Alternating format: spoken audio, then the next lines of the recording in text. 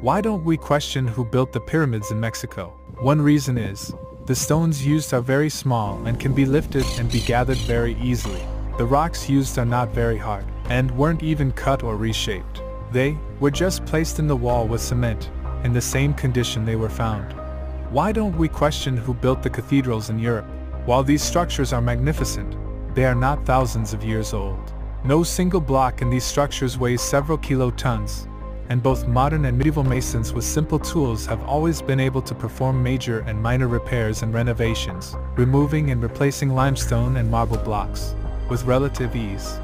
On the other hand, the Egyptian pyramids were built with far larger and harder stones.